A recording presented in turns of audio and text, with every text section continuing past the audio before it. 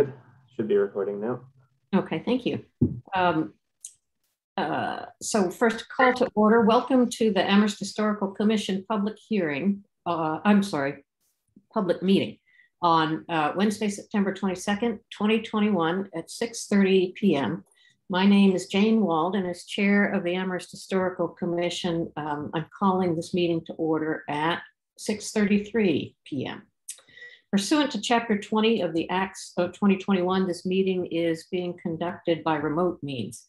Members of the public who wish to access the meeting may do so in the following manner. Open the town's homepage on an internet browser, navigate to the town calendar at the bottom of that page, click on the Historical Commission meeting link. Zoom and telephone connections and the meeting agenda can be found there.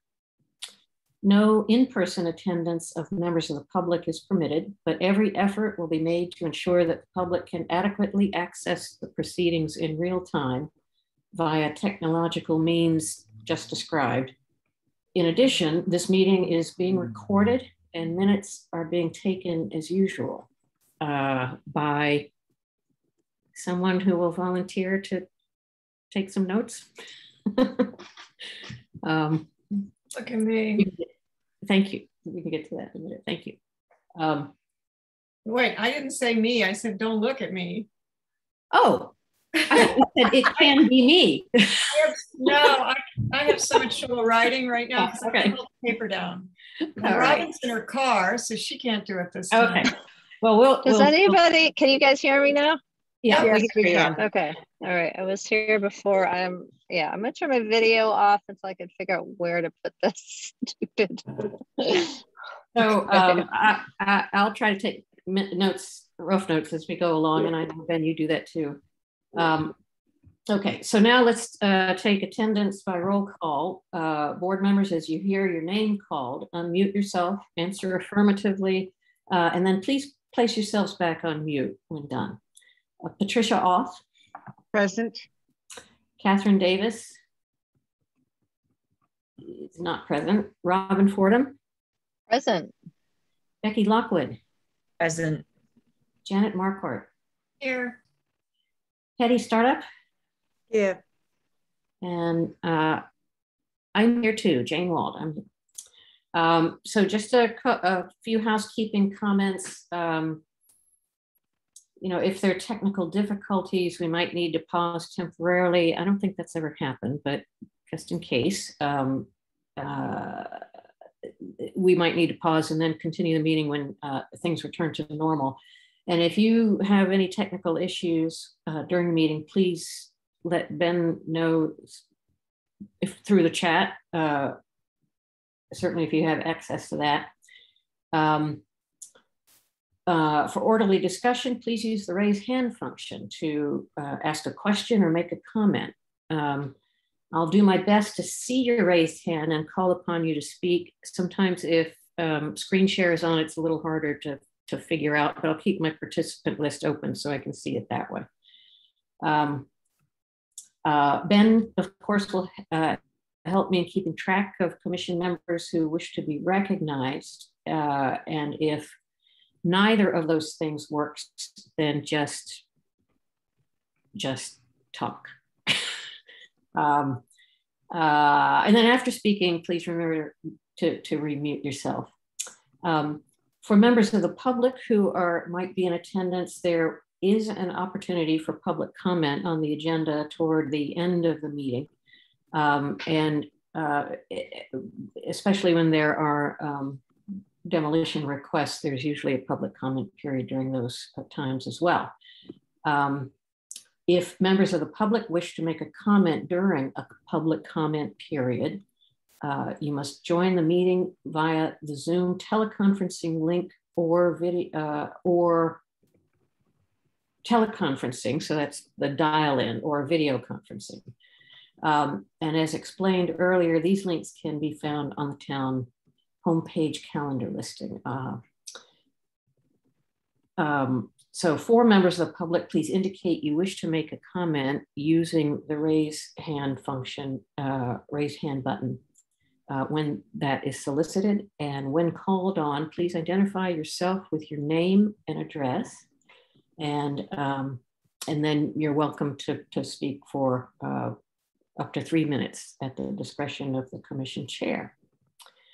So those are that's the general housekeeping. So moving on to the agenda, announcements is number 1. And Ben, do you have announcements, or do other members of the commission have announcements they would like to make? Not at the moment, no. Okay. Then our first order of business is to nominate and vote on a representative to the Design Review Board. So this was Might need to wait on that. I'm sorry? We might need to wait because I think Catherine was our nominee. Yeah, that's right. We said we would. That's why she's not here. That's why she's not. Okay, well, we'll wait on that. All right, so then we get right into Community Preservation Act project presentations. And I know there are attendees who are representing different projects. And yeah, so I think Jean is here to discuss the Conkey House. Do we want to stick to the order that I wrote here? Yes, sense? Yeah, let's try to do that. Yeah. So the Bismarck Conkey House, and Jean Lukens. Hello, thank you for having me. Please, Jane, were you going to say something? Oh, I was just saying hello and welcome, and just going to invite you to describe your project. Let us know if you have any questions, and we'll do our best to give you our best advice. Okay, well, I'm here to talk about what we call the Conkey Stevens House, which is at 664 Main Street in part of the East Amherst Historic District. The house has become very rundown and needs major repairs. It is part of a mixed-use condominium complex. Most of the 62 units in the complex are residential units that are behind the historic site. And so far, we have been trying to support the building using their monthly condominium HOA fees. Also, I'd like the commission to know that there was a period of time that this particular HOA was under really bad management. And so we have been climbing up out of a hole and essentially been dealing with safety concerns and taking care of emergencies. But we do have a positive cash flow, and we have managed to rebuild our capital reserve and are wanting to take good care of the building, but there are so many major projects with it that it is really beyond the scope of the HOA to handle it. So can you give me guidance? Would you like me to be talking hard numbers, or do you want me to give you an overview of what repairs are needed? I think begin with perhaps give us the overview. And I think some of our advice will probably be to suggest that you focus on elements of the project that are preservation, historic preservation. Yeah. All right. Well, we are proposing to preserve the original mansard slate roof. There are 5 chimneys on top, which need to be completed at the time of the roof repair. And there is also, there are some small projects down around the foundation. The main house needs to be repointed. The most obvious issue with the house is the beautiful, once beautiful original wraparound porch, and with its ornate balusters and railings, and the original ornate dormers. There are 13 of them, which need to be repaired. The original granite steps, which have been setting there for 180 years, have become tilted and need to be reset. And there is the original iron fence, which we had to take down because of damage from tree limb falling on it. And we have that down in the basement ready to go when that time comes. Okay. Let's see. Then can you tell us, maybe this is a good point at which to let us know some of the estimates and what, the process you've gone through to acquire estimates for these different pieces of the project, and what kind of numbers have come back. Okay, well, KPM has been wonderful. They have managed properties in the area and are pointed us towards I don't know how to say their names because I've only read it, but Liberty's builders who are specialized in rehabbing historic buildings. And I can, let's see. I don't know how specific to get. I don't want to take up all your time with specific numbers, but I have provided you guys with a several page written draft in which I enumerated all the specifics. But we've also gone to the only person in the area who specializes in slate roofs to get our roof evaluated. That's Mahan Slate Roofing Company, and they're out of Springfield. And we have gone to Paul Lenz Masonry for our masonry work. Four Seasons has offered a good estimate for resetting the granite steps in front. We've gone to, well, there's some things we're not asking for your help with, but we've also gone to Atanda Painting and have several breakdown estimates from them. Okay. I should have asked, Ben, did you send that draft to all commission members? I did not, no. Okay. So I think, Jean, that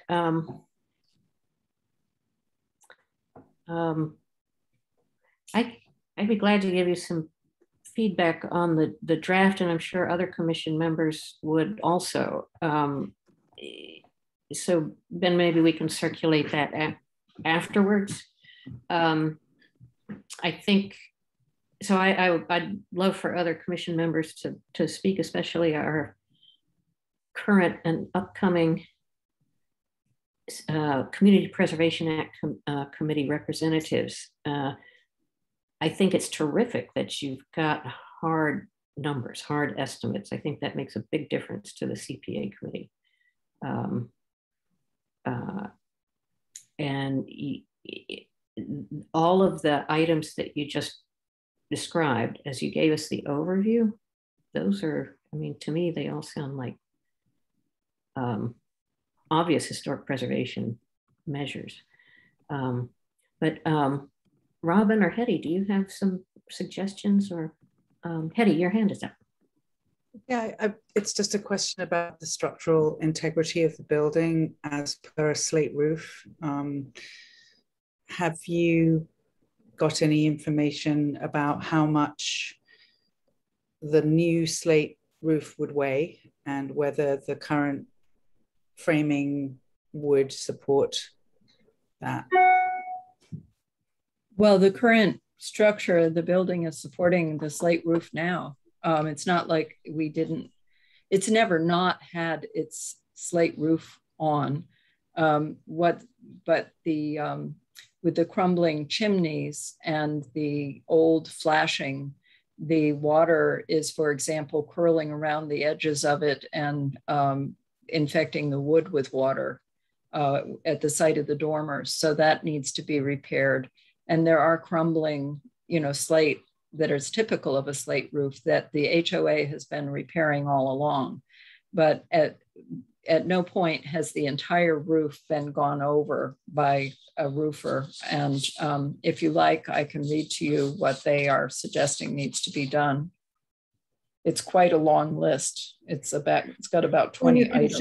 You could share it in a document afterwards, okay. So that, Sure. I have sent a copy of it. In the evening, I'm not going to be able to remember everything. Right. And I'd rather be able to kind of weigh what you're going to be, thinking about doing. At a board meeting, probably a year or two ago, I remember asking Kendrick Property Management to go up in with the roofers who were evaluating the roof at that time to make sure there was nothing underneath, no mold, no rot. And that report came back that there was no problem. So if you like, I can ask them to reevaluate that a second time. What do other people think? Robin has her hand up. Hi, everybody. So I'm the former CPA rep. Hetty is the new CPA rep. I think Hetty and Jane have a lot more experience with actual architectural projects than I do, so that's great. We have like a very rounded crew of people who can weigh in. I would say from the CPA perspective, what a great project to be bringing forward. Mm-hmm. Huge public visibility. The things that first, do you have a bottom line dollar figure that you're looking to submit with your proposal, just so I can get a sense of things? A bottom line from you, or for how much you'd be requesting in CPA funds? Yeah. Yes, I do. We added up all the proposals. We also reviewed what we could contribute. And so the total amount that we are applying for is $278,410. Okay, and that is the amount that you're applying for, and there's an additional amount that your homeowners association is going to supply for the repairs. Is that correct? Yes, we will be pulling $20,000 out of our capital reserve, and we will levy $51,000 on as a special assessment on all of the unit owners. So okay. We hope to contribute $71,000. Okay, and so given the that's a pretty large figure, is this project capable of being phased in terms? These are the things that the CPA will be looking for, or that I would encourage them to be looking for if I was still on the committee. That if you could break your ask out into a 2 or 3 year phased project, that would be maybe more palatable. But obviously, they also look for anything that has an aspect of urgency to it. So that's, I don't know if favorably is the right word, but that's weighed in consideration of the proposals. Okay, I have broken it down into two parts. There is some considerable urgency for both parts, but in terms of phasing it, it phases very readily into 2 pieces. The mm-hmm. reason for that is that, of course, the first thing we need to do is secure the building and make it waterproof. Sure. So we need to go for the roof first. And the estimate on the roof, and in order to do the roof, we have to repair the chimneys so they can flash to the newly repaired chimneys. Mm-hmm. Also, the quote that came in from the mason is dependent upon being able to use the staging of the roofers. So we're cutting costs there.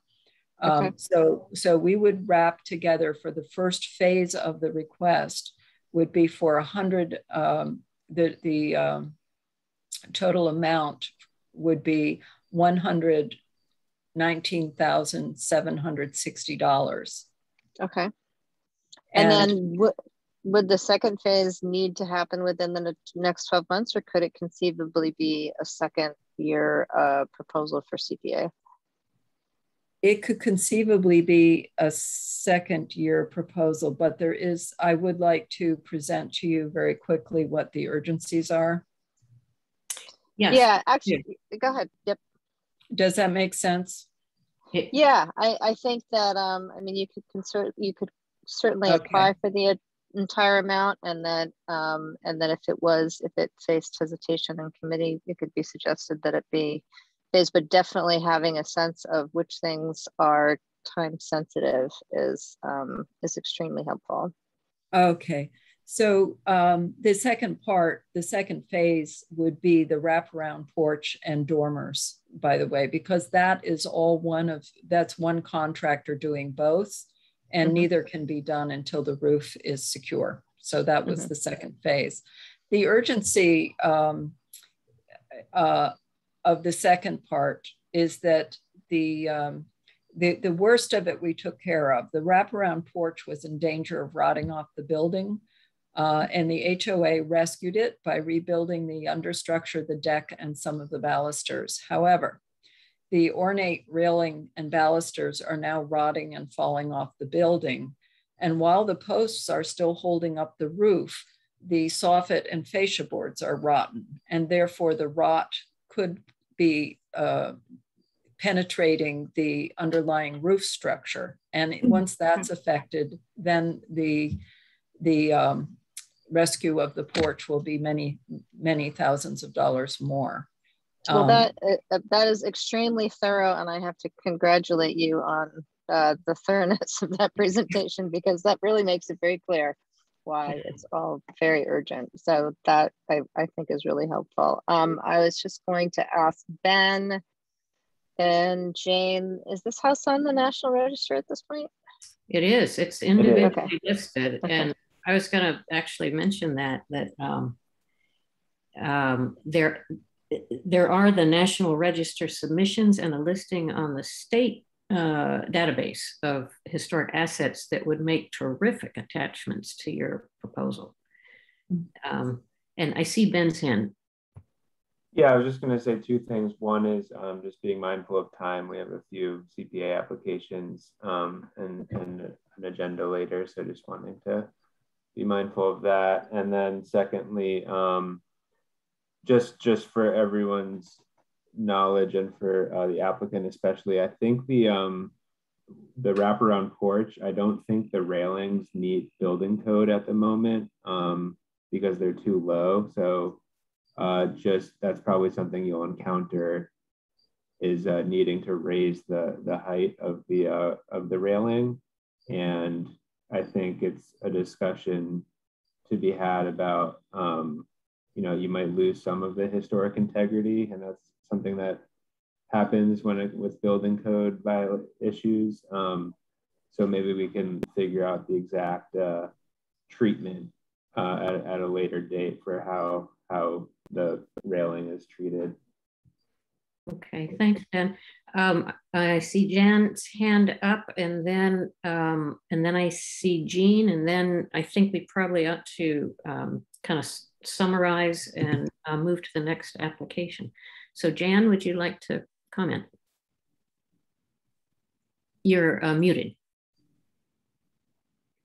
I just wanted to quickly ask Jean, I don't know how much experience you have with slate roofs, and Mahan is very well considered in the area, but there is a monopoly. So, there are different kinds of slate, different thicknesses that last different lengths of time. And they also do have used slate that they've taken from other buildings that can be worked into a job. So you might just find out, exactly what they're planning on using, how heavy they are, and whether they can replace some of the ones that are bad on your roof with some good used ones from elsewhere to save money. Thank you. I will take that into consideration. And then I wanted to add one quick point, which I have seen as I was looking at restored buildings with this kind of beautiful low rail. I've seen them drill a pipe through at a higher point on the posts so that you can maintain the same ornate, historically accurate railing, but you can also address safety issues without detracting from the appearance.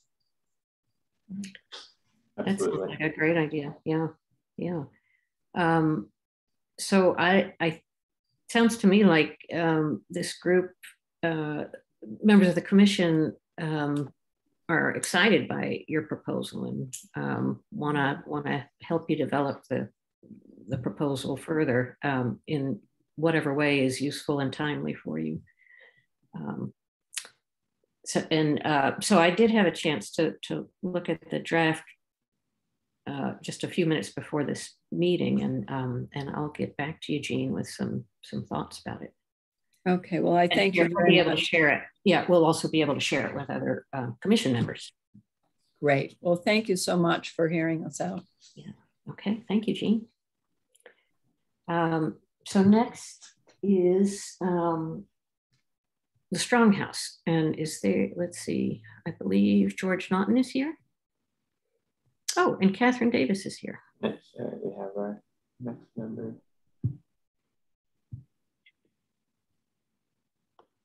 Hi, Catherine. Hi. Hi. Thank you. Sorry for being late. No worries. We'll come back to an item of business that we temporarily skipped over. So let's see. Good evening, George. You want to tell us a bit about what's up at the Stronghouse? Funny you should ask. Yes. So since last time when I talked to you about a plaster fall that we had on the second floor, we got an estimate for repairing that particular piece. Mr. Scott Howell thought that he could do the job for under $800. Just repair that plaster, and there's some other that has come loose. It's not attached to the ceiling anymore. But that's okay. He has ways to reattach it. So he felt that that would solve the problem. So for that piece, we're withdrawing our application. We hadn't actually made an application, but the idea that we had to apply for CPA funds, we don't think, $800 is enough to warrant applying for CPA. But the plaster situation did alert us that, first off, we have other ceilings with plaster on them, and we are looking at getting a comprehensive evaluation of the Stronghouse. What is the situation with the plaster on the ceilings? Are they going to need some work? And also, we would like to get a structural analysis evaluation of the Stronghouse in light of the proposed Jones Library demolition and construction. Neither of those is going to go through this year. Yes, there it is. There's the Stronghouse and Jones Library. We're not applying for funds for either of those this year. We'll need to find people who can do this kind of analyses and then get estimates from them. But suggestions that you folks had about who we might work with or any special way we might go about doing this would be very much appreciated.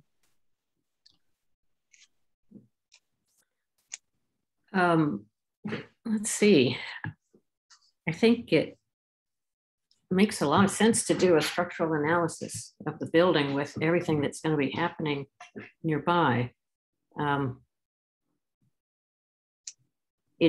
So I have a very odd experience of of going through a plaster ceiling failure. And you don't want to do that. So yeah, I think having a structural analysis is a really good idea for a building that could, does have some fragility to it. We've had problems in the past. It was before my time, but the last phase of the Jones construction, I understand, damaged the drywall foundations of our house. Mm-hmm. So they've been reinforced. Mm-hmm. There's some modern concrete work down there. But now the Jones is talking about doing more work. Mm-hmm. So we'd like to be proactive on that. Yeah. I'm wondering if our CPA representatives can advise on whether that kind of consultation is eligible for CPA funding. I'm going to hand that over to Ben, maybe. Yeah, I think there's still a little bit of uncertainty about structural analyses and engineering, kind of like the soft costs that happened before an application to actually do the repairs. I think we have funded those in the past, but the town, I guess the accounting department is questioning the eligibility based off an opinion provided by the CPA coalition from the state. And so we're working with our town attorney to figure out what if those items are eligible, and they could also, these types of soft costs and engineering assessments and studies could also be eligible under CPA administration funds, which yeah. Up to 5% per year, so it's a decent amount of money. Yeah, and that was what I was thinking, that there's language that suggests that this kind of work could be done if it helps the town. I think it's like if it helps the town manage its historic resources. That's a gross oversimplification of the language, but there's that possibility. I don't know, Ben, if you think the suggestion is wise to just, what I would suggest, but you can comment on this, is just to submit an application. And then as we figure out how things can be funded, there's something to consider as opposed to not having something on the table at all. Mm-hmm. Hetty, is your hand newly up? Oh, okay. George, I have another thought for you that is would be further down the road. If the structural analysis results in a recommendations for repairs, then another source of funds in addition to CPA, I mean, I think probably whatever work needs to be done would be probably eligible for CPA funding. But another source of funds is the Massachusetts Preservation Projects Fund.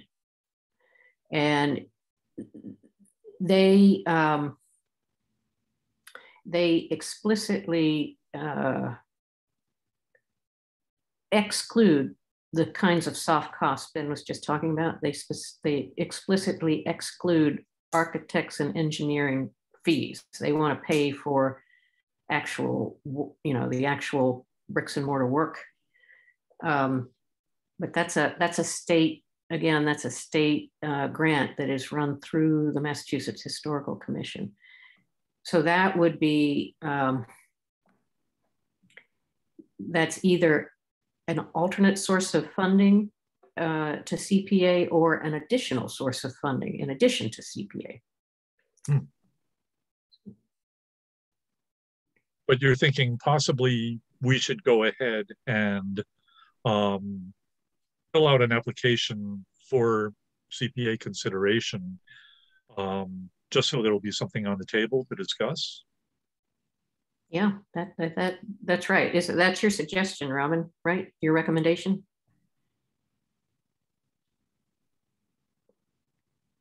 That is my recommendation. If Ben concurs with that, yep. So yeah, I think we'll have some clarification by the time CPA doesn't need to vote until December. So I would hope we would have clarification by then.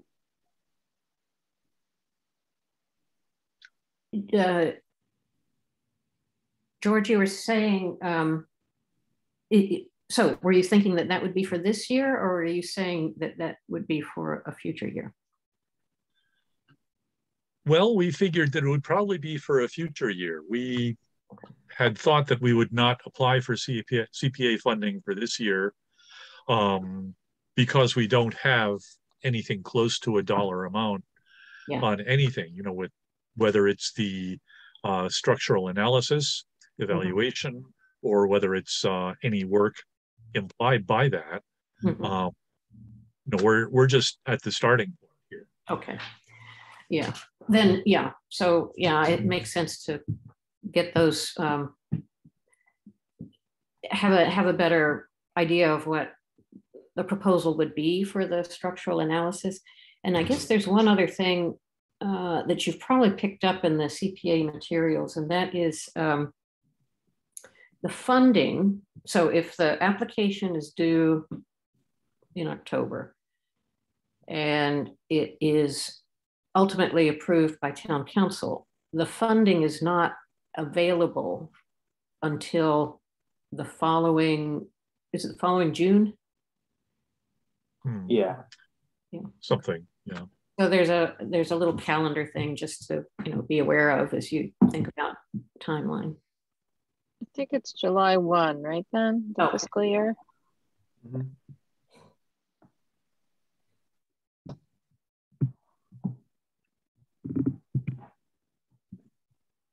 Okay. So other members of the commission, do you have thoughts you'd like to share with George about the Stronghouse?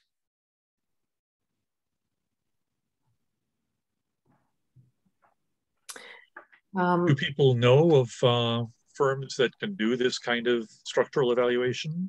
I mean, you don't have to don't give it to me right now, but we can trade emails if you know going forward, who can we work with on this?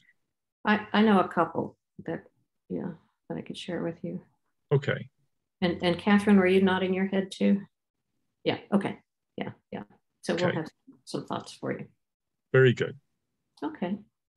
All right. Well, thank you. I'm glad that the plaster repair gets to go ahead and is so nice on the pocketbook. He was not seeing a big problem. So, you know, he's the plaster guy. If he says it can be, it's a little fix, then maybe it's just a little fix. Good. Good news then. Yes. Jane, can I just throw in one quick thing? I was multitasking on my iPad here, and there is a website called historicfunding.com, which you might want to look at for additional sources of funding. Historicfunding.com. Yeah, it's new. Well, with a name like that. Yeah. All right. Well, thank you, George, and good luck. And we'll be in touch. Oh, I see there's a hand up. There's not a hand up. I think it looked like Ann Tweedy was here and now has weird. Okay. All right. Okay, well, thank you for your time. And we'll be in touch by email after the meeting's over. Okay, very good. Very good. Thank you. Thanks, George. Thank you. Thank you, George. All right. The Amherst Women's Club has some ideas about the CPA proposal, and we have representatives of the Women's Club here, I believe. We do. I will bring them into the meeting here. just to orient everyone, the Amherst Women's Club is on Triangle Street. It's this building here across from the Dickinson Museum is over here. Mm-hmm. It's Google Maps is a beautiful fall day. It's a glimpse of what's to come. There we are. So welcome, Dorothy and Liliana. Yes, we're both here, and I'm going to start. I'm Dorothy McCaffrey. I'm a member of the Women's Club. Our house is known, we own the Alice Maud Hills house. It is a house that is on the National Register, and we're also in the Emily Dickinson Historical District. The house was built by Leonard Hills in 1864. His architect was William Pratt, who I believe was the architect for some of the other buildings in Amherst. It's in the Italian Renaissance style. We came by the house in 1922 when his daughter, Alice Maud Hills, died. She had been a member of the Women's Club, and she left the house to the Women's Club. And so ever since then, we have maintained the house and paid for its repairs and so forth. In the last few years, we've completely done the first floor, which is the public area of the house, with age appropriate, that's not the correct word, but era appropriate wallpapers and so forth. The house has 3 small apartments upstairs that we rent. The house is used for our meetings and our fundraisers. And the reason we raise funds is because in our charter, we are committed to giving scholarships to the high school every year. And also we give a certain amount of money to various community services that apply to us for grants. Now, last year, because of COVID, we couldn't have any fundraising. So we did not do either of those things, but normally we do each year. Let's see, the house is commonly known as the Alice Maud Hills house after the woman who left it to us. We have had an endowment, but because of the extensive repairs we've had to make on the house in the last, I'd say 7 or 8 years, it is dwindling and dwindling. And we are really, really nervous that we might have to sell the house in the foreseeable future, which for us would be a terrible thing. And I think for the town, it would be a terrible thing too, because who knows what somebody who buys it would do with it. The main issue with the house currently is that it needs a paint job and all the attendant things that go with an outside paint job and all the attendant things that go with the paint job, you know, repairing the porches, the roof on, excuse me, the roof on the cupola, I guess is the correct pronunciation. Let's see, porches, one corner of the house has repairs it needs. There's a wall on the north corner that needs repairing. And we have gotten a detailed estimate from Ron Keith Construction, who has worked on this house for the better part of 20 years. And it's either as the general contractor or actually doing the work himself. And I think this job here, he would do himself. Let's see. I think that the house is important to Amherst histories in ways, if you think about the women's movement, because the Women's Club itself started in the, I don't know the exact date, but it was in the 1880s or 90s. And it really was a place that women could go to have social, educational, and civic knowledge and input into the goings on of the town. And that was, I mean, anybody who knows anything about the history of that period in the United States knows that that was a big movement for women, and it was important to the women of the town. So as I said, we are applying this year because we feel that this is a big job. And if we would have to pay for this ourselves, our endowment would almost disappear.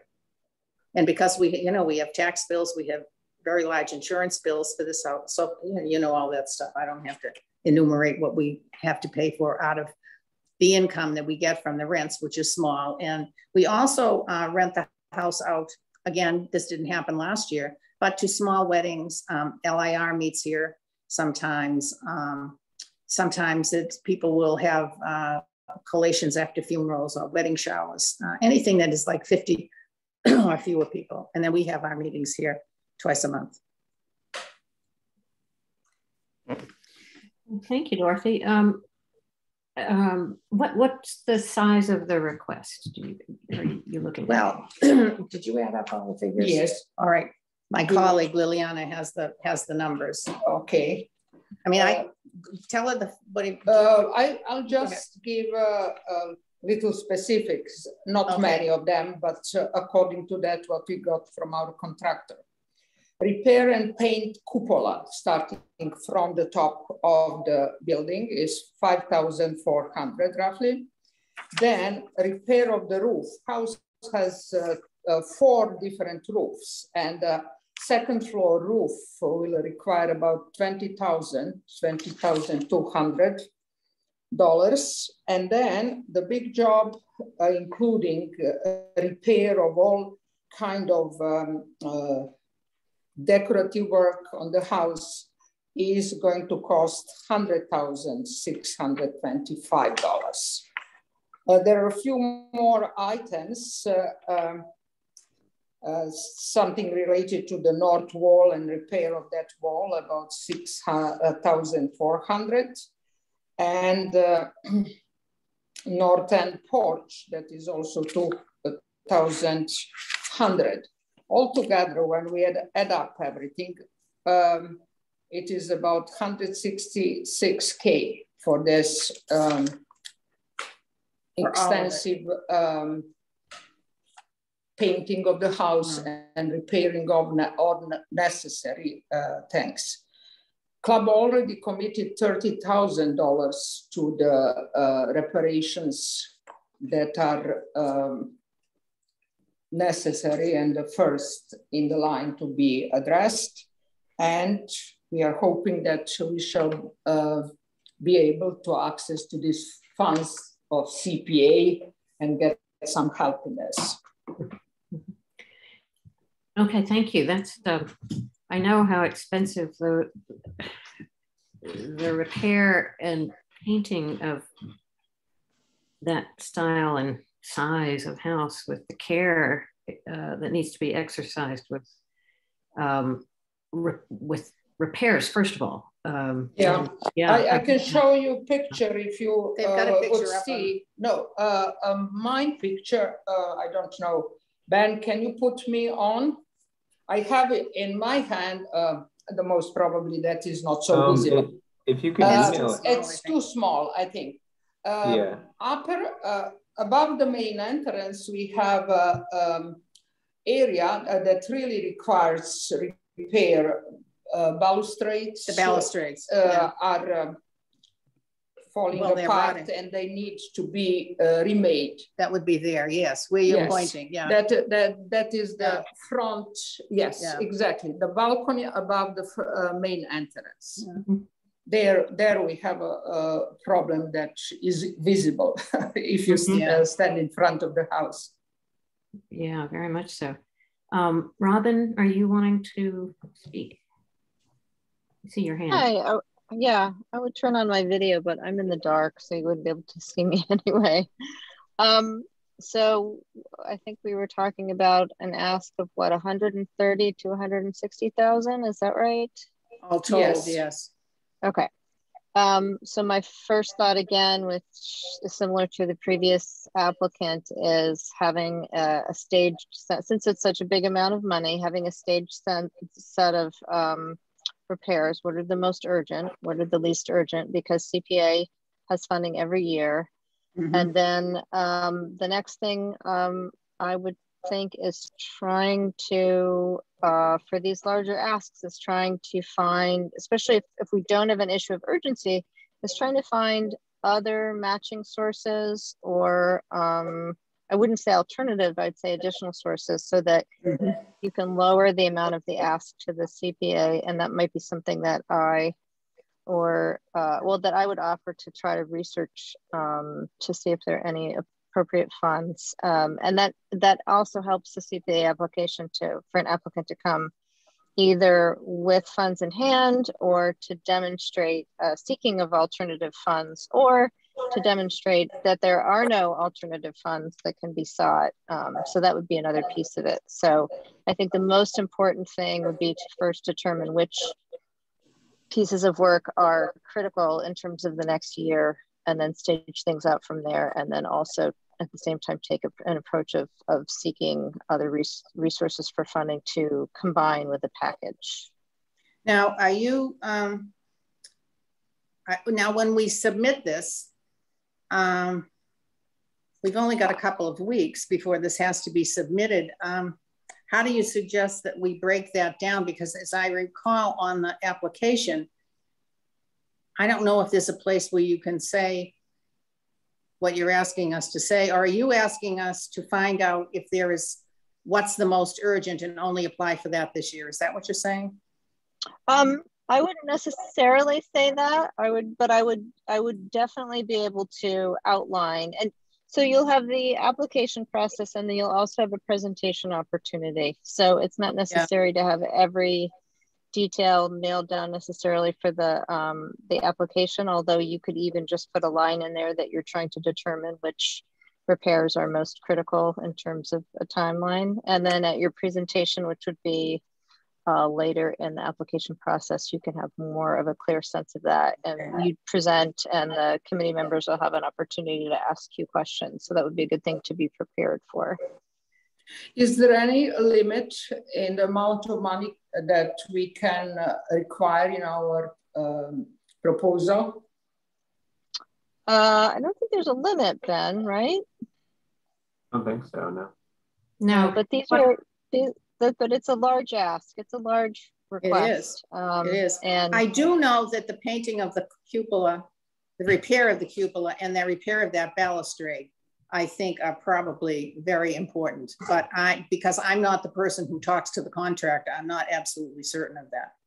Right. So if you can get, I have his bid, but I'm not the person. We shall definitely make the list of the most urgent works in this, but the most probably we shall put all what we have from contractor as a specification of works required, and the quotation that he gave. So and you might you are also suggesting that we seek other funds and somehow verify that we apply to them too, or what exactly you expect from us to put in the proposal regarding that?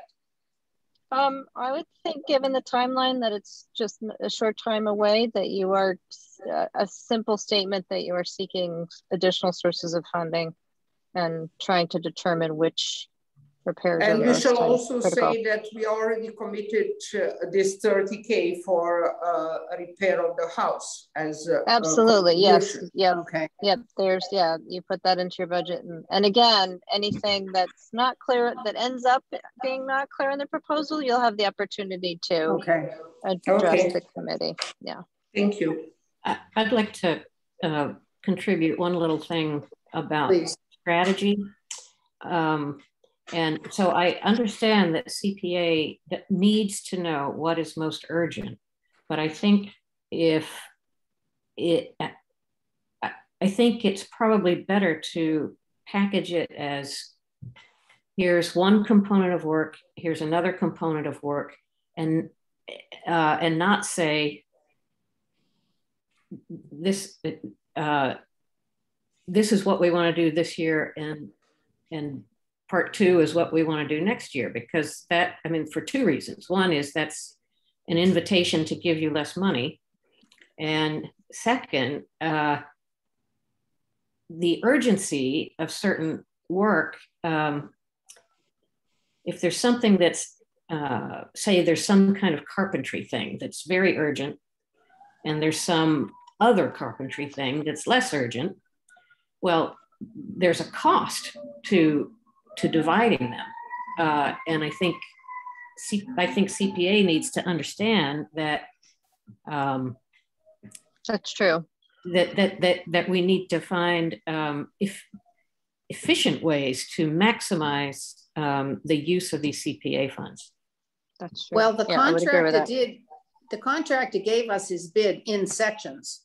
So Okay. if we just submit his bid the way he made it out, maybe that will fulfill that requirement.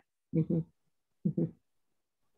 Yeah, that may well be. I think maybe that's why he did it that way. Okay. Anything that requires staging, you know, if they need to put up scaffolding. Oh yes.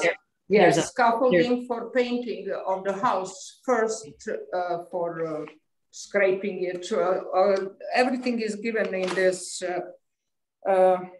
wash entire house, build containment areas for paint, scraping, and other debris, scrape and sand, and as he's got all that in there.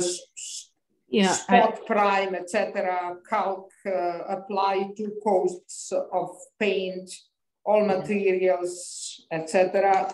100,000. Okay, I think the CPA committee especially needs to understand that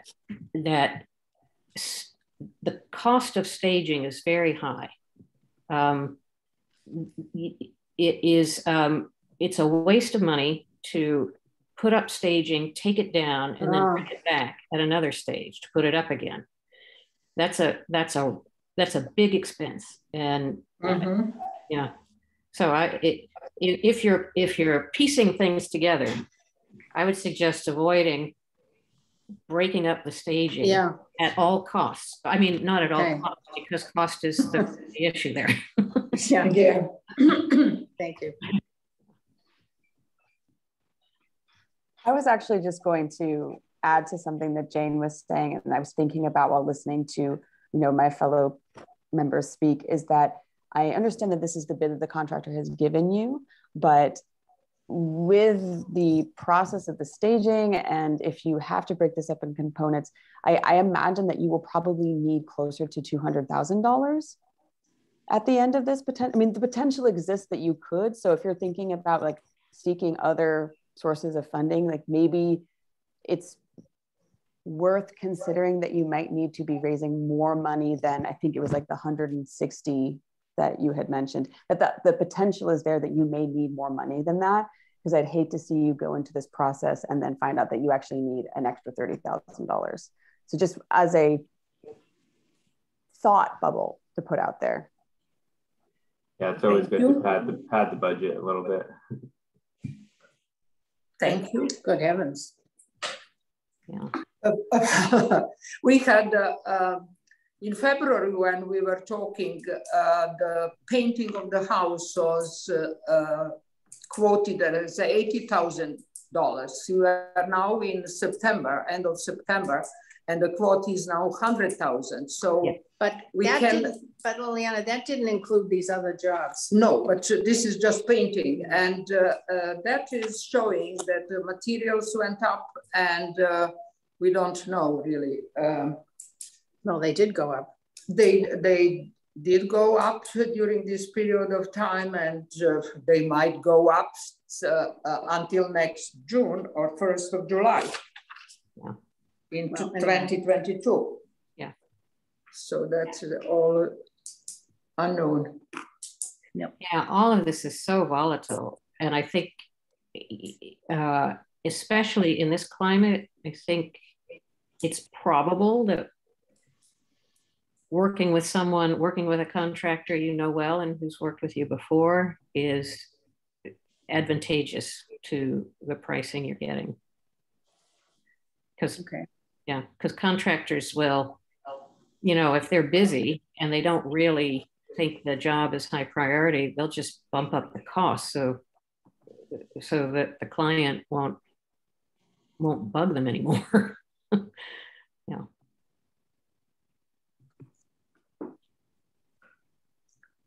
Gee, I hate for that. Is there any other suggestions? I didn't hear you. What? Oh, I'm sorry, that seemed to be my last negative comments. Sorry about that. Yeah. Okay. Well, reality. Yeah. Okay, other comments from commission members? Jane, again, I'm multitasking. I'm looking at the Preservation Mass does have a $10,000 matching grant fund for exterior painting and repair. Anyway, just trying to think of maybe I can pull together a list of potential resources to look for in addition. Yeah, yeah. We would appreciate if you send us that. We are also looking. Yeah, I mean, I did some footwork in that department, but when we found out about this, we decided to focus on preparing this. And so you had said before the Massachusetts Preservation Project Fund, you had said to the other people who you were speaking to.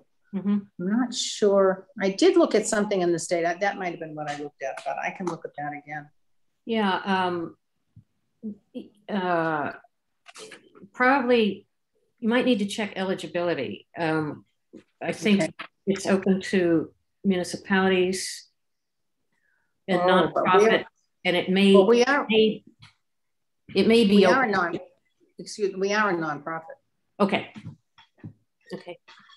Then we are that under that 501c act or how do you call it?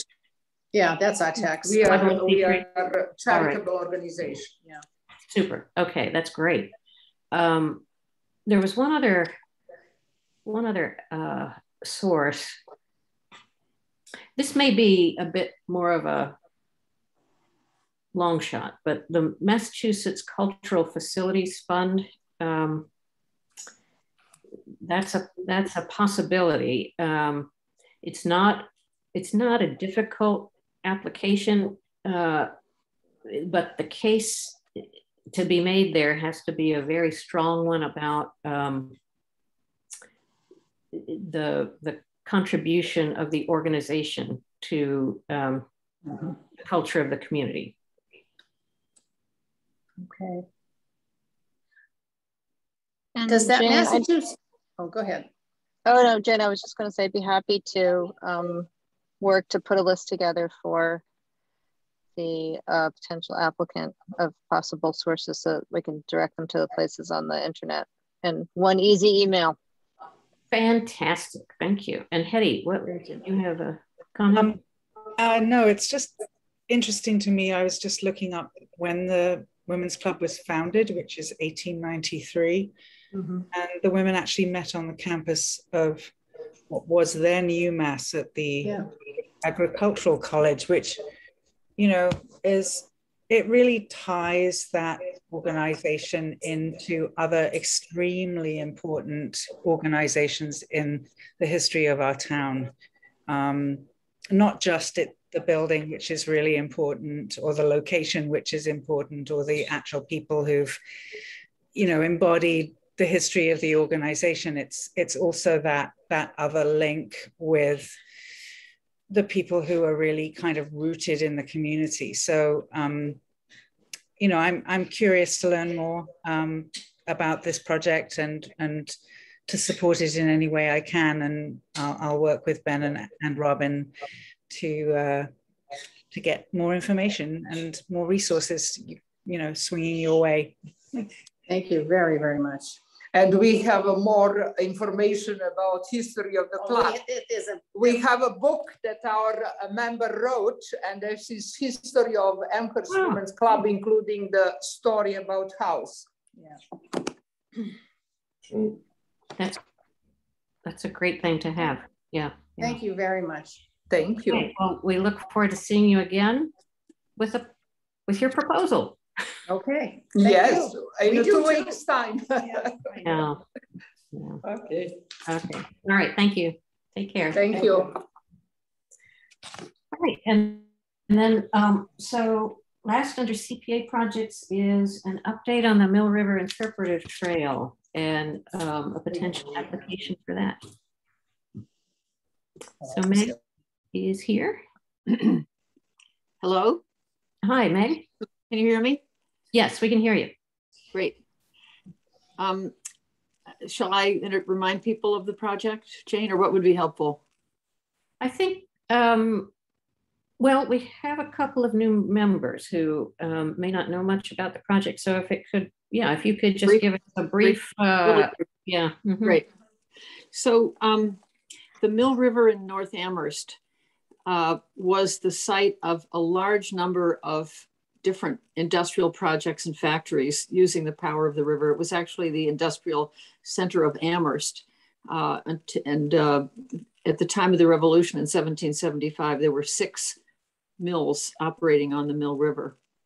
There are a number of sites still with sort of remains of cellar holes. And if you know the Mill River Recreation Park, the whole northern side of that, you'll see there's a hill. This was a canal. And if you go to the right, down toward right near where the trail starts, the Julius Lester Trail, you can see the dam that diverted part of the river into the canal that went up and across where the road is now to the grist mill, which is the red building right next to the river on Montague Road. In addition, there's the Cushman Clam Club. So it's a important historic part of the town. And all of this, what we're interested in is creating a history trail, interpretive trail. All of the areas of interest are on town land, the conservation land. The Conservation Commission has expressed enthusiasm for the project. And we applied for CPA funding last year. And it was kind of a complicated, frankly, I think everyone felt unsatisfactory process because there were different opinions about whether we qualified or not and whether we were, the project was too big. And we had a kind of bigger project than we're proposing now, which was envisioning a kind of interactive trail with signs, with QR codes that people could learn a lot about Amherst history and and it was too much. And we're now proposing something much more modest, which is a $20,100 initial archaeological research on 4 of the sites that we think have the best, the most interesting remains, where we know enough about, we can see what was there.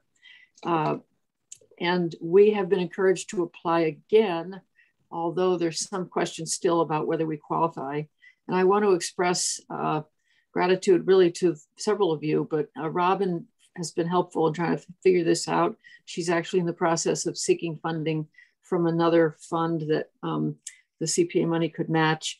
Hetty came on the tour this summer. We took a lot of pictures. Robin actually has a bunch of pictures.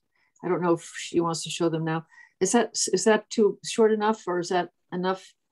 No, that's I think that's good. That okay. Is it's a really interesting part of town that most people don't know about. And these sites are right in front of you, but they're endangered because it's a popular swimming area and students are tempted to move the rocks. We have pages of photographs of trinkets and historic things that people have found. People go and try to find, Civil War bullets and old British coins and things. And we want to get those into the Stronghouse or a museum rather than have them being taken by individuals. So it's a really cool project that we've got to find some way to get to $20,100. We're working with a UMass archaeologist, Eric Johnson, and a colleague of his who have given us a very detailed plan for the research they'll do on 4 of the sites to start with. Okay, that sounds great. And the thing, what we understand from Sarah Marshall, who's the chair, who's been trying to be helpful, and again, there's been some lack of clarity about what qualifies and doesn't. Sarah Marshall said it would be really helpful if the Historic Commission determined that this is a historic resource, not necessarily endorsing funding, but just, is this historically a resource for Amherst that you care about? I mean, it's a pretty modest request. Is that your understanding, Robin and Jane, that that's what Sarah requested? I'm happy to speak. that is actually a requirement, I believe, of the CPA for anything that's not on the state register and the national register. And I don't think that that's going to be any problem with this commission, Meg. So, but yeah, she's correct to get that assertion from the commission, and that I think should be maybe something that comes out of this meeting. Mm-hmm. The other thing that I wanted to say is that this has just been such a great project, and I know Ben, and I'm shoveling a lot of information to Ben, and he's trying to get, like we said in the other, in relationship to the other application, we're trying to figure out what the rules are, not just for your project, but for all projects going forward in perpetuity. And that I would give until they change their mind. Right, I would give a slight revision to what you said, which is that this is not that my suggestion had been to break this up into its planning and implementation phases. And so what we're trying to do is support your group's application for planning funding, which might be funded under a slightly different heading under the CPA. That's what we're trying to clarify. And then the ultimate result of that, if that planning funding was granted and you could go, guys could go forward. Just lost my connection.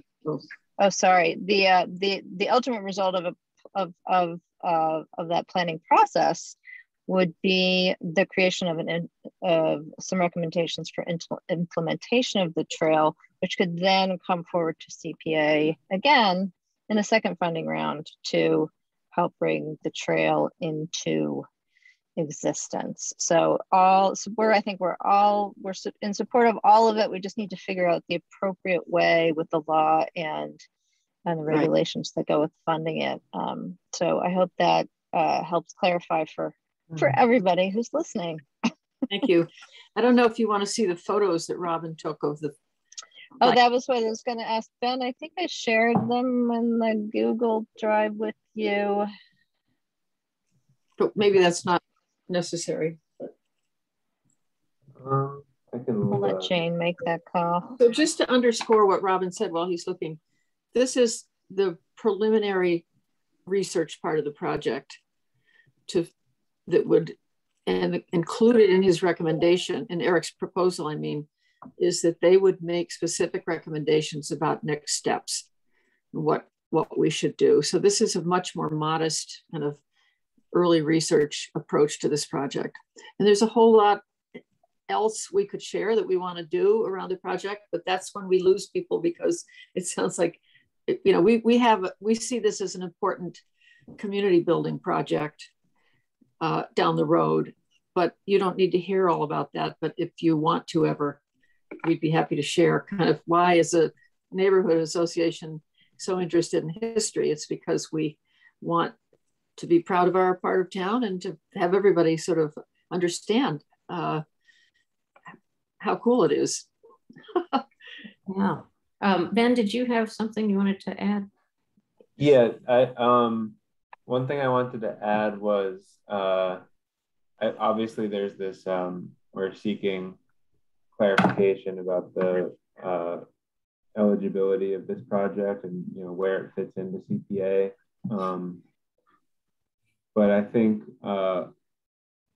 one thing I've been talking with Nate about is like how to, independent of the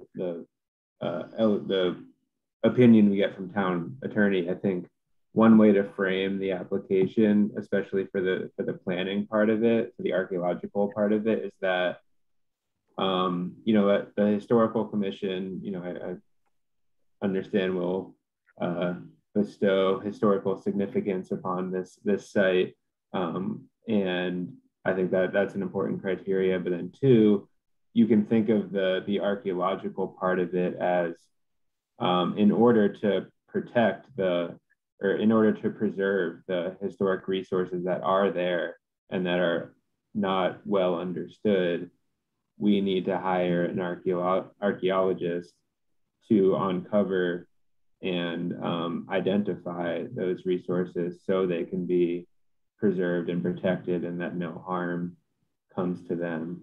And I think if you frame it like that, as opposed to, hey, we just want to understand what's going on here, then it might, it probably has a better shot at being eligible under historic preservation. And you probably already knew that. I think that was kind of the way it was worded on the original application, but just to reinforce that would be good. That it's to make sure no more harm comes to the historic resources and to preserve what's there. Okay, I think, thank you for offering photos, but I think given the time, we probably should go to another agenda item. Okay. But I want to thank you for kind of, you know, keeping at this and figuring, I mean, and figuring the angles. Yeah. She's in California. It's great that she's joining us. Yeah. I'm actually, my camera works. You could have seen me, but I had a comment. Thank you very much, Jane, for what you said, and everyone. And I feel the enthusiasm people feel for the project. We just have to find a way to make this fit in this whole. And at a previous meeting, I had a comment I wanted to make about something extremely unrelated. And then the meeting went on and on. I wasn't able to. So do you have public comment tonight? We do. Okay, yeah, it will be the last. It will be the last thing, but I may come back, or else I'll just send Ben a note. But it's really, really good news about the Matusco demolition. Okay. I'll just basically tell you the town stepped in. No, you all don't know the background. I'll write it up. It's really good what the town did. Okay. Bravo. All right. Great. So we were worried about the brown fields from the oil spill, and we didn't have to worry. Okay. I'll write to you all. It's really great news. I was really proud of my town. That's good. That's great. Yeah. Thank you. Thank you. Carry on, everybody. Thanks for the good work. Okay. Thanks, Meg. Thank you. Thank you. Thank you. Bye-bye. Bye. Let's see. Could we just go back to agenda item number 2 very quickly? We have to find someone to serve on the design review board. And thanks very much, but you have to be officially nominated. Do I hear any nominations for a representative to the design review board? Do I get to, or do I have to stand back since I'm already the rep? I nominate Catherine. Good idea. Second. Thank you. Okay.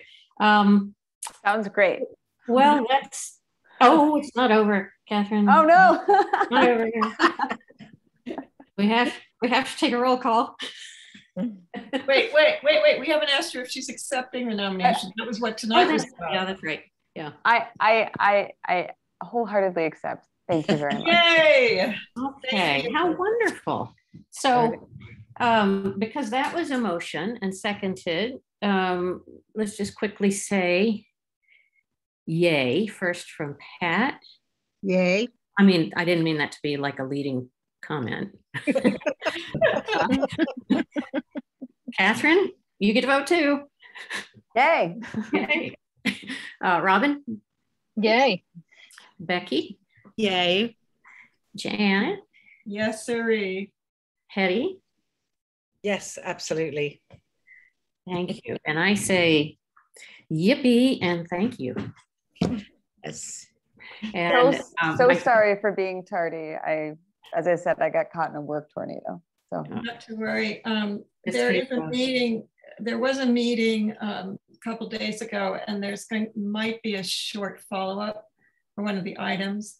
So depending on how it comes down, if it's just a follow-up to what we already discussed, I'll go ahead and do that. But if it's more new stuff, then, and I told Maureen, I told the group this was a possibility. I'll let her know, and then she can put you on the mailing list and everything. And I have all the materials. In fact, I have booklets, which they shouldn't reprint and everything. I'll try and send those to you myself so the town doesn't waste another, bunch of paper and printing. Okay. In fact, using my email on the meeting thing, just send me an email of your address, if you would. Yes, sounds great. Super, thank you. Fabulous. And let me thank Jan for, is it 5 years? 6. 6 years of being the Historical Commission's representative to the Design Review Board. So that is long and possibly, well,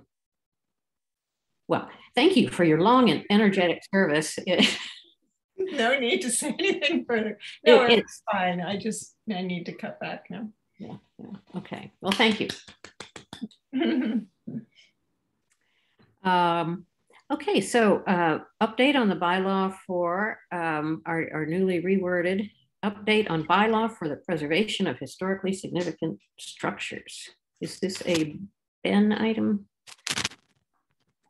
Yeah, it can be. Yeah, I just wanted to check in with everyone about it. Obviously, the commission put in a lot of work to rewrite the demolition delay bylaw. I think there were some concerns from staff about just making sure that it was legally everything was sound. So I'm happy to let you all know that we did have our town attorney look it over. We had a Zoom meeting, went through it line by line really closely, and he had a few comments here and there just to clarify some things, but really no substantive issues. I guess the only thing was the appeals section, which I think most of you wanted to do away with anyway. He was saying it's not really appropriate to have a separate appeals section. It should just follow the normal course of action as laid out for the general bylaw. So that was a big hurdle. I had some concerns about kind of the two-step process and how we were defining demolition, and he said not to worry, it's in line with a lot of other communities, especially those in Eastern Mass. So that's good news, and I'm just putting the finishing touches on it with his comments, and I don't know how much any of you have followed kind of the zoning work that the planning board and the town council are taking on now, but there's been a lot of zoning bylaw changes that we've been developing, mostly due to related to downtown and housing and those sorts of issues. But it's kind of like I've been waiting for them to get through that block of zoning proposals, and our bylaw has just been kind of like waiting in the queue, ready to go hit prime time. And I think it's really close. In the next, I think the planning, it could be in the next few weeks that the planning board takes it up as a discussion item. And I think that the first step is just kind of get some initial thoughts and feedback, and then have presented to town council, and then start a public hearing. So I'm confident it'll happen in the next few weeks. And do you still want Jane and I to present at planning board with that presentation I put together, or are you thinking not now? Yeah, no, I definitely would. That makes sense if you guys are still up for it. Depends on when it is. Yeah, exactly. I told Chris Brestrup, the planning director, who is kind of the liaison to the planning board, is I would way rather present at a meeting where the planning board is not completely overwhelmed with a million other things, as they have been the past 2, 3, 4 months, and to get them when they're fresh, and rather than and this has happened twice to me now, where I'm on the agenda and I sit through the whole meeting, and then they decide to end early because it's so late and everyone's brain dead. So I told her, let's just get through this busy time, and if it needs to wait a few weeks, then that's fine. But sounds good. Yeah. So that makes sense. Thanks everyone for your patience. I know it was one of those things. Better to have the right strategy for it than to rush it. Yeah. Yeah, this has been underway for, it's one of those things that's been in the works for a while. So if we're now needing to wait a few weeks longer after having come this far, that's true. Yeah, that's all right. That's okay. And we started November of 2015. So if we get it done by November, it'll be only 6 years. It's just rocketing past. I mean, thanks for taking that. A much faster process than the writer's walk. This is true. That was 2009. So gosh, yeah. And both ended with a good product. So that's what counts. That's right. I just wanted to thank Ben for taking it on. I think it was great that it became home in that area with sort of more expertise, and we get to weigh in, but not have to recreate law without a law background. Yeah, he inherited a big mess from 2 previous people. We've been working through it with a lot of changes of staff and members. So yeah, you helped us tie it in a nice little package. Thank you. Thank you, Ben. Thank you. And then speaking of the long-running Writers' Walk, next agenda item is setting a date for a launch event. So I still thought, I know we kind of went the late September day that we had in mind came and gone, or not quite, but we were thinking it's only 22nd. Yeah, it's only this one. That's true. But I think I was a little nervous just because the town canceled the block party, which is like a big event, and I think with COVID numbers higher, I didn't want to push it to have an event, even though it's outside. But I thought maybe mid to late October things might be a little bit better, and the weather will still be somewhat manageable to have something outside. So what I really had in mind, and I'd like to hear others' thoughts, was just to just kind of gather together outside. One of the signs probably on the common in front of, I'm thinking in front of the Boltwood Inn makes sense. And just to say a few words, maybe we can get the town manager to kind of give his blessing for the project, and whoever else, maybe Ann Tweedy or someone from the bid might want to speak, and then kind of just, I think, go see a few of the signs, maybe go down Spring Street, go to the Dickinson Museum. There's one in front of Crazy Noodles on Main Street. If we want, we could go into like the Lincoln Sunset neighborhood. But I think just kind of get our steps in and go see a few of the signs. What if we gave everyone a map after the ceremonial? Yeah, we have plenty of those. To have a parade might not work. Yeah, but to give everybody a map and to say, choose what direction you want to go in with your group, your family, etc. Because especially with COVID, I can't envision us making a group walk. Yeah, that makes sense. I think that might not be so welcome, but I think if we gave everyone a map and whoever is speaking to say the Emily Dickinson house is this way, the Lincoln Street is this way, and here's a map, and you choose where you want to start. That might be COVID friendly. Mm-hmm. Jan, what do you think? This is your baby. Oh, that's fine. I mean, the cards have a map on them and a list of the houses with the addresses, so they'll have those automatically. And yeah, I mean, I think there won't be a whole lot of people there. It's more probably a media event, so the newspaper pops a picture and puts it up after they've already run the press release that Ben's working on, and that just brings more exposure.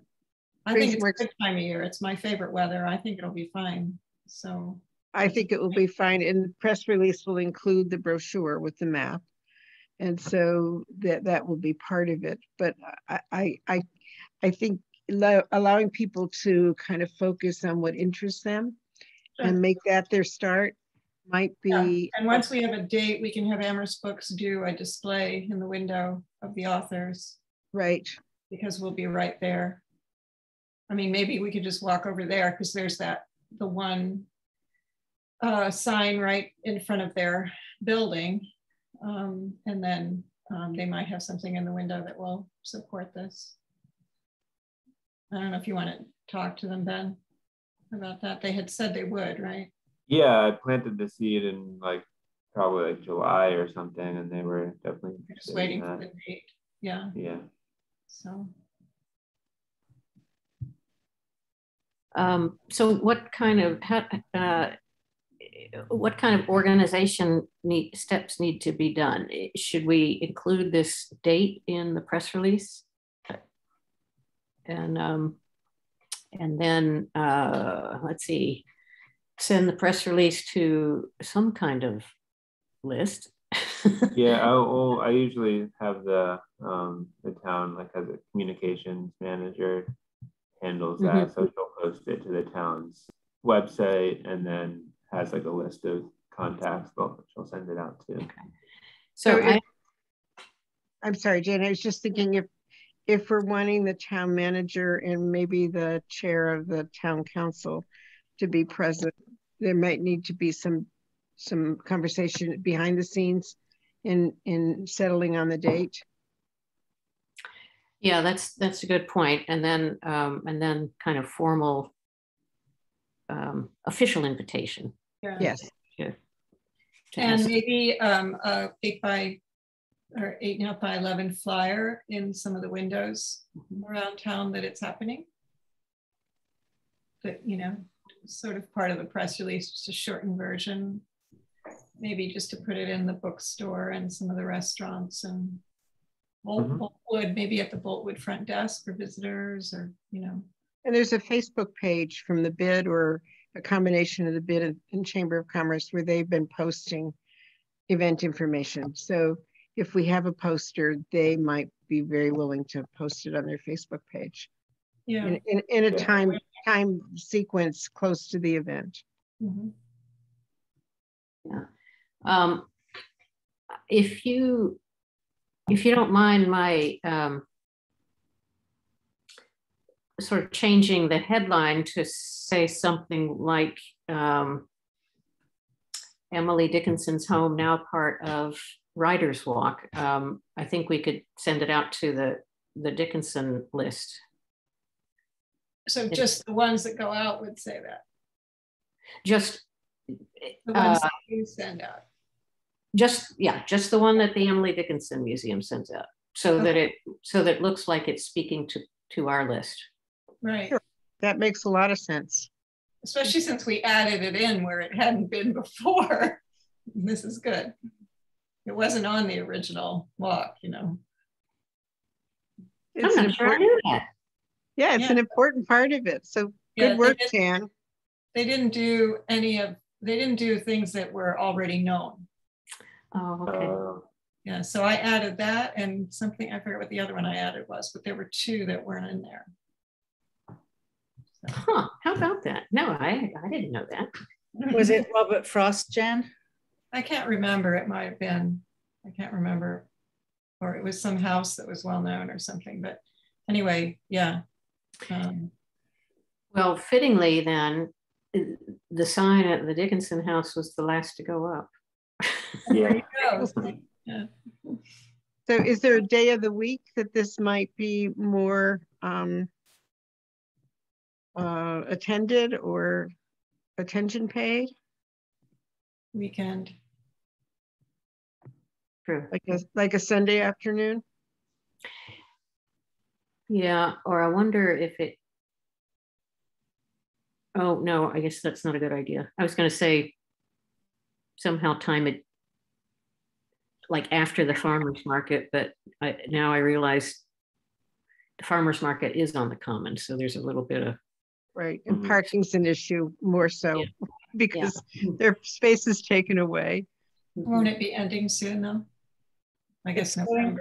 Going all the way to just before Thanksgiving this year. Yeah, they usually do.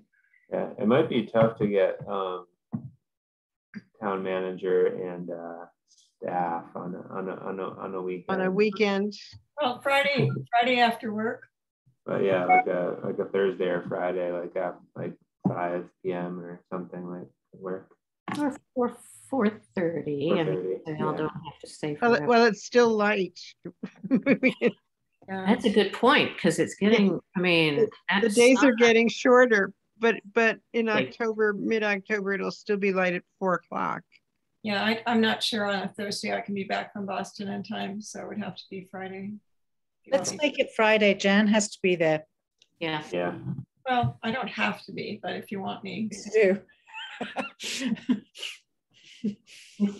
if we say holders have to be, you have to be. What? If we want you, you have to be. Oh, okay. Absolutely, and we probably want you to speak a few words about it. You want me to dress up as Robert Frost or something? Sure. I can do that. Okay. Great. So, Okay. I mean, maybe I could give the town manager and town council folks like an option of the 15th or the 22nd, or the Fridays in late October. I'm not here the 15th. I'm taking care of my grandson in New York. Sorry. So the 22nd, start with that. If that works for them. Otherwise, 29th. What about, well, the preceding Friday is a little bit too soon. Probably. That might be the start of Columbus Day. Oh, I don't have a calendar in front of me, but it might be. It is. It's the start of Columbus Day weekend. Yeah. Indigenous People Weekend. Yes. Okay. All right. Should we throw in another day of the week? When are you in town, Jan? Monday, Wednesday, Friday. I'm here. So. But a Wednesday. Like this, like us, no. Like us. Yeah. Well, Jane, you too. Yeah. I usually have something. I often have something late afternoon on Wednesday that I can change. So I can change it. And then we could just roll right into our meeting. If we're having a meeting. If not, we can go out for a drink outside. Yeah. A little frivolity. Yeah. Yeah. I'm planning on bringing a bottle of champagne anyway. So. Yeah. So maybe we should focus on Wednesdays if the Fridays are looking not so welcoming. That gives us more days to focus on, because the Wednesday before Indigenous Peoples Weekend, the next Wednesday, and the next Wednesday, those are 3 weeks in a row that are still probably decent weather. Well, the 6th is too early. So the 13th, 20th, right, or the 27th. If we did it on the 20th, it's my birthday. We could have birthday cake afterwards. Why not? We'll toast you. We'll raise a glass. We can put a candle on every single Writer's Walk sign. Have fun. So Ben, does that make sense to everybody to do those Wednesdays? And that gives you conversation points, Ben, to figure out which works best? Yeah, that sounds good. So is the 22nd not, is the Friday 22nd not an option, or is it potentially? No, it's still an option. Yeah, it's still an option. That and the 29th. We're just giving you more possibilities. Okay, yeah, that sounds good. Okay. All right. The last thing before the closing items is the Amherst Preservation Plan and possible update.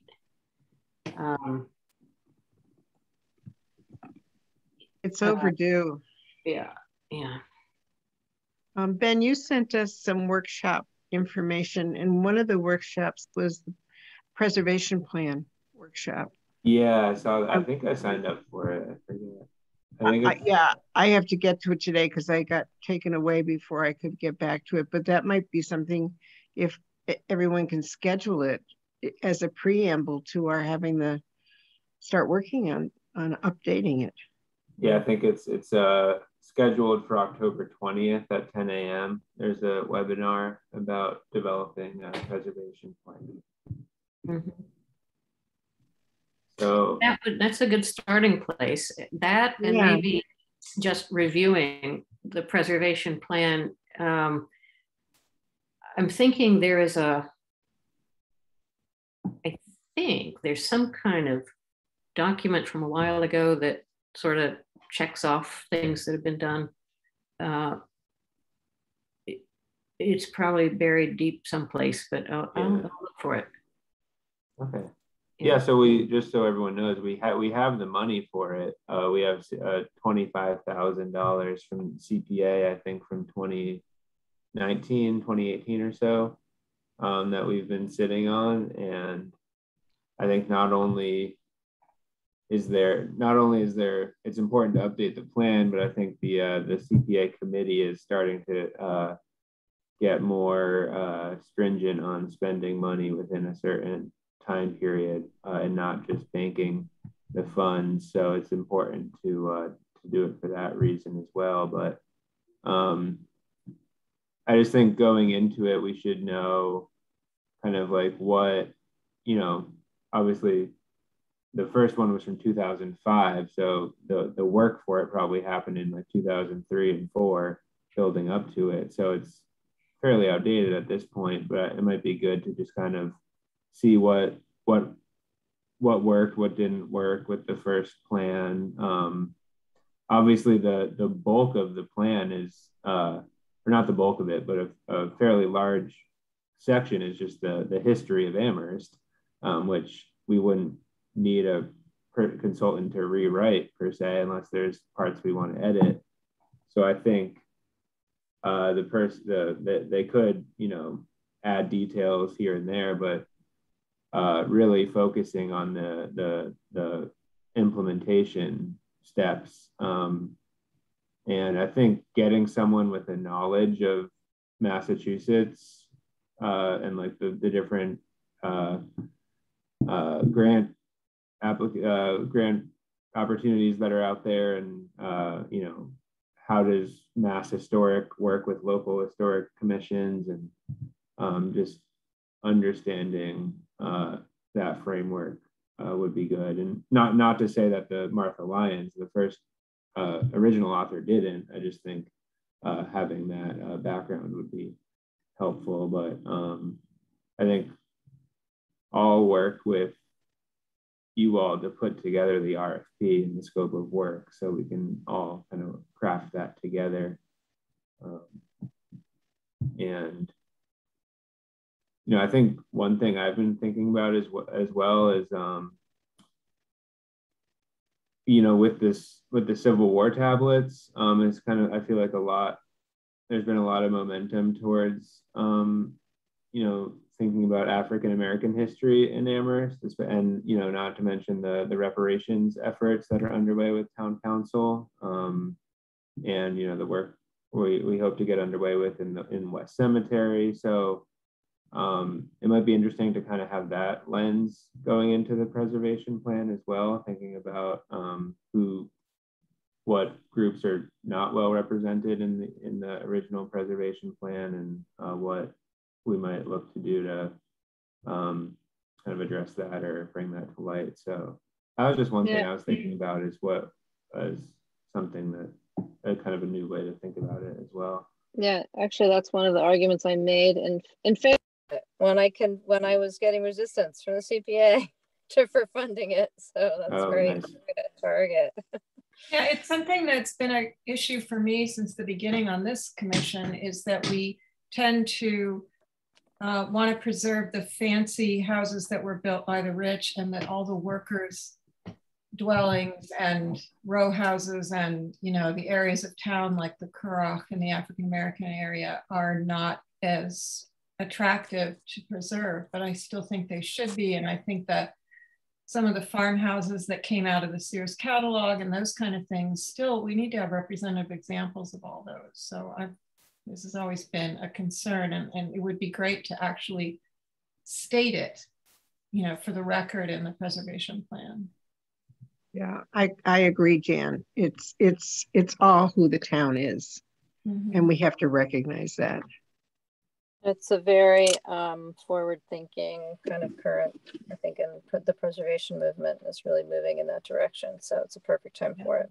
I mean, if you look at the things that we looked at tonight, we've got two big houses that were, you know, mill owners and that sort of thing. And it would be good if some of the workers' houses were also being, you know, most of them didn't survive. I mean, you know, or they were poor construction or they've been taken down since. But if there is anything that comes up, we need to sort of prioritize it, I think. Well, I think that house that got moved, Barry Roberts, is an example of that. That was a typical farmhouse or modest house. And, you know, our encouragement and Barry Roberts' willingness to work with Amherst College and Amherst College willingness to preserve it, it all came together. And I passed by that site a couple times a week, and the support basement is in now, and I would be curious to see how they actually settle it in there. It seems like such a remarkable progress. But the short story is we were very concerned about preserving that building, and I think that we will continue to be. This is premature to make this comment, I think, but this is where registered districts or local historic districting could be useful, because, you know, the big houses we talked about tonight, they both have that kind of designation, and they get to kind of use that as leverage for CPA funding. And so that could be a tool. Yeah. There is actually a really interesting group of houses that Habitat for Humanity built down on Southeast Street, just off Southeast Street. And I'm very curious about them and their preservation. I don't think they're that old yet. They're about 1970. I knocked on the door and actually used my "I'm an architectural historian" line, which I don't usually use anymore, and you know, talked to one of the owners there. And they're an important group of middle class, lower middle class housing in our midst, and you know, I suspect that they're, as Jane's saying, if we're building out our knowledge of neighborhoods and residential areas, we'll find more. And those houses were interesting because, and I actually think they're post 1985 or 90 heading. Oh, really? I watched them being built one after the other, but it was awesome. land that belonged to Amherst College. And Amherst College students were part of the Habitat group that built them. And I believe a local architect designed them. And so if we take all that into consideration, we need to keep an eye on them and make sure they're preserved. They're a moment in time of a movement. Habitat for Humanity building houses with sweat equity of the future owners is a movement that is part of modern history. So let's see, we've next steps with this. The webinar sounds great. So practical steps, I think, if we individually haven't like scanned the preservation plan recently, that might be a good thing to do. And then the RFP, should we should we look at a draft at our next meeting or the meeting after that? Ben, did you have a sense of how you wanted to execute on this? Yeah, so let's see. I could maybe next meeting we could like brainstorm ideas for the scope of work, but there's like a mass like planners listserv. There's a mass historic preservation listserv, but there's another one that's mass planners listserv, and I think Northampton is updating their preservation plan too right now, because the planning director over there just posted on mass planners to solicit examples of scopes of work and RFPs. And I reached out to the Northampton planning director, and he sent me everything he received. So I have, let's see, from Beverly, from Arlington, from a few other places, kind of Sudbury scopes of work, so I can kind of begin to pull some language from there. Yeah, it'll be interesting because we're updating a plan, so some of the work's been done, but it'd be I think it's still should definitely be applicable to what we're doing. Okay, thank you. That's pretty great to have that delivered right to your inbox. Yeah, planners in Massachusetts are very forthcoming and share a lot of information, which is nice. Yeah, that's nice. Okay, well that'll be great. So let's see. I'm looking at our participant list, and we have now 0 attendees. So we can forgo the public comment period. Jane, I have I'm sorry, I have just a quick item going back to Meg's proposal. Is just she had an inquiry about when the Historical Commission will confirm this historic significance of the Mill River sites area. Would that be at our next meeting when we're actually reviewing the proposals? Oh, and would that be in the form of a letter from you with the commission's agreement? I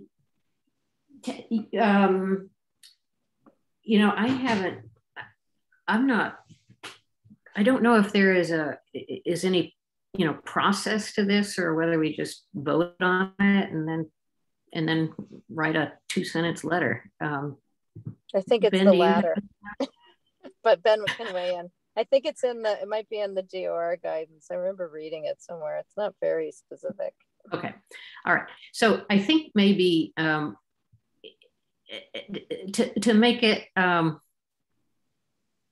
to make it a kind of a serious effort, if we maybe have 1 page about these 4 sites and maybe a photograph of each one. Is that something that so Meg said you had some photographs, Robin. Does that have photographs of the yeah.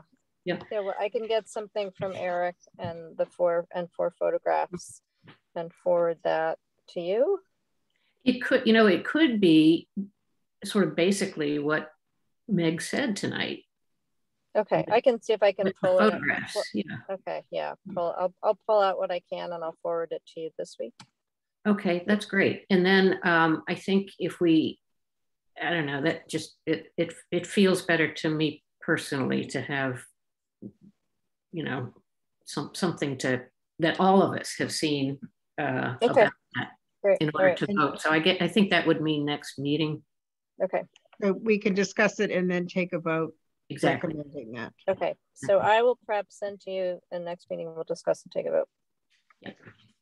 Good. And then Robin or Hetty, I guess I was wondering, could you clarify when the Historical Commission needs to provide recommendations to the CPA committee? I'm looking at the calendar that I think they sent out, and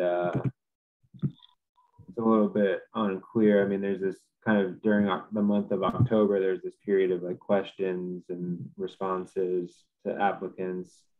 But then it's, you know, it's not till December that they're actually, or November that they're discussing and voting. So I think it's when we start discussing that, that happens, that, yeah, because we go through, so the moment the discussion opens, we go through each of the proposals, and then I would say for the Historic Commission proposals, the commission, you know, is recommended, you know, whatever this amount of funding for this project, or so that's, yeah, it doesn't need to happen till what, late November. yeah, I mean, unless I think they would probably want the Historical Commission recommendation before they begin discussing and voting, right? So no, I mean, I'm trying to think. I think last time we took the vote within the meeting, and I took it with me. Yeah. And it wasn't really offered up until we get into the discussion of it. So as a committee, we first sit down and we go, everybody has done their question and answer, and then we review proposal by proposal. And that was when I would weigh in to say the Historic Commission formally recommends this for this dollar amount for this reason. Okay. So this schedule would mean that we would need to make our recommendations by October 28th. So that would no, be no, because those are presentations. That's the people with the proposals coming before. I mean, we could certainly. When does the proposal application close? October. Oh, yeah. Okay. Yeah. So I mean, there's no reason not to do it in the October meeting. Yeah. Okay. Yeah, I think we have until discussion begins November 18th. Yeah. So we've got the October meeting, and if we had our meeting early enough in November, we'd have that time too. Right. Becky. Oh, just a quick question about the proposals themselves. Where can they be found so that we can review them? Yeah, so they've not actually been submitted yet at this point. They'll be submitted on October 1st, and then they're posted to the town's website. They'll be okay. I believe. Yeah. Yeah, good question though. Yeah. And Ben, will you distribute them before we'll distribute them before we review them? I didn't recall them being on the website before. I mean, I always receive them as being a member of CPA. So yeah, either way, whether they're on the website or they have to be emailed to me separately, yeah, I can distribute them. Okay, you'll alert us. They should be. Wouldn't they be like in a folder or a portfolio, kind of like our meeting materials are? Yeah. Yeah. Yeah, we've always gotten them like that before. Okay. Yeah. Okay. So the last agenda item gains significance because of the CPA proposal, and that's the next meeting date. Yes. And let's see. So this is the third Wednesday. I think that's what we were trying to do. Works. So yeah, why if the third Wednesday, I have it on my calendar as the 20th. Yeah. Right. Good. Oh, everything's happening on my birthday. Just think you have us to celebrate with, Jan. It's probably more than I would normally have. I encourage you to take the full birthday fortnight. That's what I do. I take a 2-week period where I say it's either before my birthday, almost my birthday, just after my birthday, or it was just my birthday. I've got you covered. I usually do the entire month of October. So. There you go. You're good. I believe in birthday months. Yep. Got it. Yeah. So that if get really creative with the agenda. If we do the writer's walk that day, though, it would be a pain to go there and then try to get home and then have a meeting. That's too much in one night. So Yeah, it is. maybe we could schedule to the following week if that ends up being the favorite. Mm-hmm. Yeah. Yeah, just as long as it's, I can't do the week, I cannot do the 13th. Okay, well, the 27th, maybe. Okay. As an alternate, yeah, okay, that makes sense. Yeah. That We're works. looking at November, right? October. Oh, I'm sorry, October. Okay, yeah. And then, let's see. Oh goodness, I can't pull up my calendar, but should we, I guess these are, we don't have a raft of proposals. We can get through them in one meeting, don't you think? Yeah, we've heard a lot about them too already. Yeah. Yeah, I mean, because usually we hear the presentations and then rank them. Yeah. And so we've already heard some of the presentations. Can we do the presentations and the ranking all in one meeting? Yeah. Probably, yeah. As long as I think we should limit the presentations this time because we've already heard from most of those people. And rather than having them go on and on, just tell them they have 5 minutes to update what they said or something like that. Yeah. Mm-hmm. No, and I think, yeah, a time limit is kind of standard. That's what we do with CPA too. You really have to fit it into that time period and then it keeps things succinct. Yeah. And we will have read the proposals. So I think part of the point is for us to be able to ask for clarifications. Yeah, and some years when we had a lot of them, we just only asked questions and they didn't say anything unless they were answering our question. Yeah, that's right. And I've just noticed that the third Wednesday in November is the 17th and discussions start on the 18th. So we've got that little bit of wiggle room if we need it. That's good. Okay. Yeah. All right. Can I move we adjourn? Second. This meeting has only lasted 2 hours. I know. This is perfect. You've done good. such a good job. I have to get up before dawn and drive. I'm not ready. Are you sure? I mean, we could go till 9:30. What, Jane, you want to start celebrating my birthday now? Is that the plan? Yeah, that's the real point. Okay. All right. Well, thank you for the motion and the second. And this is not a debatable motion. And yes. Well, thank you, Ben. Thank you, Jane. Thank you, everybody. Thanks, everybody. Here, everyone. Good to see you. Yeah. Thanks. Bye. Bye. Okay.